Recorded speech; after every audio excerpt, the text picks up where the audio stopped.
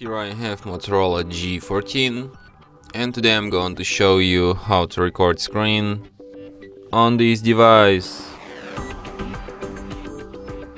So to do this, firstly you have to go to the upper bar and here you can find the button Screen Record. So by holding your finger on it nothing happens. By tapping on it once you can switch audio settings. You can set up device, you can record device audio, microphone audio or both. And you can also show touches on the screen. So after you tap start, this countdown appears and after 3 seconds recording starts. So now it's on. As you can see, it shows my touches on the screen with this ball.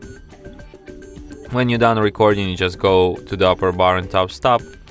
And after that, recording will be saved to the photos and to this movies section. And here it is.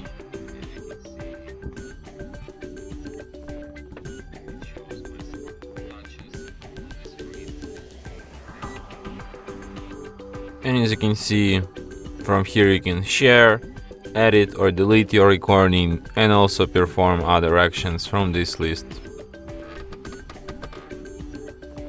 And that's it.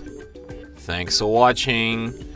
If you find this tutorial useful, don't forget to hit that like button and subscribe to our channel.